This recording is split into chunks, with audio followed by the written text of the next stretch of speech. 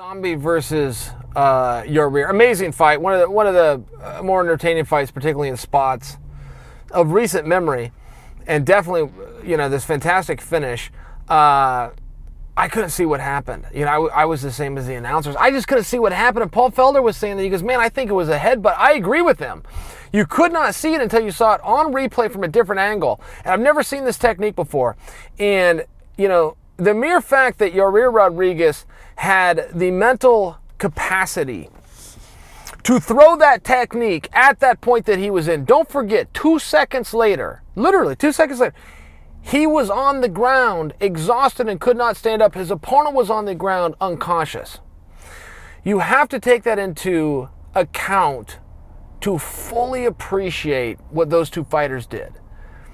They deserve credit to a higher level. But to look at that technique, which I've never seen before, I've never been taught that, I've never seen that in the gym, and I've never seen that in a competition. To be bent over, to have an opponent on top of you, to be able to look back, and if you watch the video, Yair does look back. He doesn't throw this blindly. He turns his head just a little bit, just enough to see Zombie out of the corner of his eye, wham, and he throws his upward elbow. He does that in the middle of absolute exhaustion, exemplified by the fact that moments later, he was laying on the ground, even in victory, exhausted and couldn't get up. You know, they ask him, Paul Felder asked him, how do you feel? Very first question he asked him, he says, I feel terrible. And I am not quoting, because I can't say what he said, right?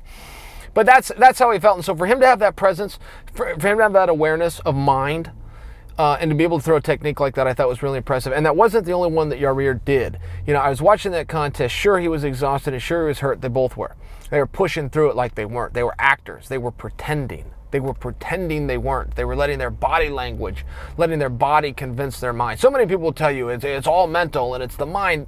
Man, that's a really nice thing to sell books, okay? A lot of times it's the other way around. A lot of times your mind checks out. You're exhausted, and your mind, as an intelligent person, is well enough to be aware of that and recognize it. And your body has to take over. Yair and Zombie's bodies were taking over and convincing their minds. Okay, it wasn't the other way around like people like to say so that they can make money on their DVDs and their promotional videos. Their bodies were controlling things. So first off, that big finish, never seen it before. Yair, thank you, taught us all something, right? But there was another move in there. I don't know if you guys saw this. Yair was up against the fence, okay? Picture this if you guys saw this, this fight. Yair's back was up against the fence. There's space created. Zombie comes at him with a flying knee. Did you guys see this? Yair, to defend the flying knee, jumped into the air.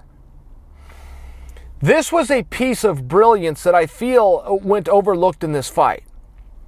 I have never in my life, I thought I've seen everything in MMA.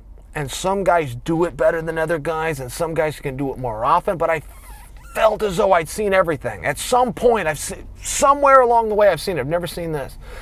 For a flying knee, if you guys don't understand this technique, imagine you're standing, okay, on your feet, and I come at you and I jump in the air to throw a knee into your face. Imagine I do that. How are you going to defend it? How are you going to stop it? A lot of guys duck into it. A lot of guys try to grab a double.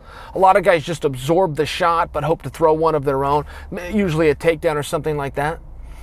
Yair jumped into the air, okay? So the knee that's coming for his face is now 12 inches up. It was brilliant, and I felt like he didn't get credit for it. I'm more impressed with this as a fighter, but even if you're not a fighter, if you're a fight fan, just consider this, and I think you'll appreciate this more with me. Imagine you're standing on your feet, okay, and a guy comes running at you, jumps into the air with a goal to knee you into the face. Yair jumped. He jumped. He used gravity. He left the ground. He jumped into the air. Well, all of a sudden, his face, that Zombie is perfectly timed, that he has seen, he's done all the calculations. It's now 12 inches towards the ceiling. It's not even there anymore. So the knee goes like it, you know, hits him in the butt. He doesn't care where the knee hit him as long as it didn't hit him in the chin. I've never seen that before. So the fact that when I learned something, thank you, Yair. Oh, truly, owe you a thank you. But secondly, for Yair to be able to do that in the frame of mind that he was in the state that he was in, I just thought it was really impressive. And the story goes both ways. And one of the reasons I'm putting more of an emphasis on Yair is because he was losing. I thought that Zombie, and it's not just opinion of what I thought, the judges had turned their cards in, and the fight was going to go to Zombie. And while it was a fantastic fight and it was super close and I'd have no problem with the decision, that's official. So this isn't any longer up for debate of who was winning the fight. The judges had turned their cards in, and it was Zombie, which is why I think that Yair does deserve that extra bit of credit, for being able to go through that and go do it. I think there's also a conversation to be had. And I don't think this is one that you guys want to have. I feel like I'm a little bit on my own here, but there is something to be said about this 5-round business, okay? Those guys did their job, and those guys proved their point. They did it in a lot less than the 25 minutes. And when you look at the condition that they were in, and we will only know in the days to come when their next fights are going to be. We're going to see a rematch with those two, or we're going to see them with somebody else. The relevance is only one thing. How long of a break do these guys need because of the fight that they were just in? And would they need as long of a break had it not been a 5-round contest? I think that that's really relevant.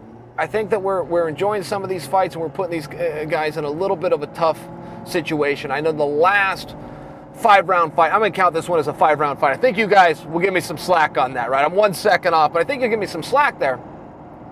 The last one that we saw that went to the duration, being Whitaker and Yoel Romero. Neither of those guys has fought again. Neither of those guys has fought again because the fight was so grueling and so hard and so long. I think we're going to see the same thing with Zombie and Yair. I think they're both going to be out a little bit. I think there's a bigger conversation to be had of, is there something we can do with that 25-minute, that five-minute round situation? Still give ourselves the entertainment, still have the athletes put it on the line. That's the sport we're in. No complaints.